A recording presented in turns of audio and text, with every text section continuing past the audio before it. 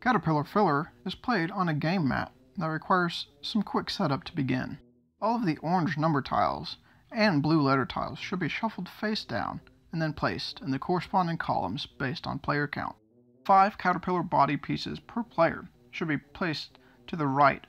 A flower token should be placed on each flower space in the garden. All other flower tiles go below the reserve tiles. Will receive a caterpillar head, body parts based on the player count, and 1 flower token flipped to its wasp side. The player then will place their head in the garden with their body parts continuing clockwise around the outer edge of the garden. It will consist of rolling the movement die and crawling forward the indicated number of spaces. Rolling a 3 adds a new flower to the garden. By revealing a letter and number pair of tiles, flowers will grow before you move. Players will eat flowers to earn more wasps, which may be played once per turn to block paths within the garden. You should eat as fast as you can, as this is the way you gain new body parts. You can even eat another player. If you're bit, you lose a body part and leave the board. Come back your next turn. Be the first to gain 5 body parts, and you'll win by turning into a beautiful butterfly.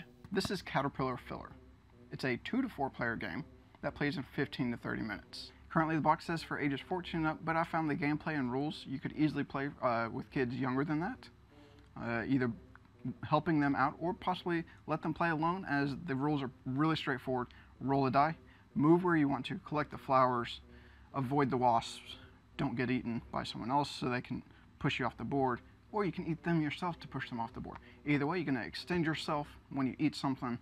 Try to be the first one to collect all 5 of your body parts and turn into a butterfly. It's very straightforward. Nice simple filler game that reminded me a lot of the old school phone snake game, inching around the board trying to bite and eat the things you need to extend your body part a little bit longer. If you enjoy a luck-based game, that's what this feels like. You're rolling the die, then moving. Now you can mitigate because you're moving afterwards, and you can move anywhere you want. It may be great for you, it may be great for beginners to the hobby, because it's very straightforward rules. And it's very reminiscent of that old school style of gaming. So if this is something that interests you, please check it out. Feel free to go check out all the links to learn more about it. Thank you, David Newton, for giving me a chance to review this, sending me a copy over from the UK, actually. I'm going to leave all his links below so you can go check out his website, see any updates he's working on for the game, and when it's set to actually release.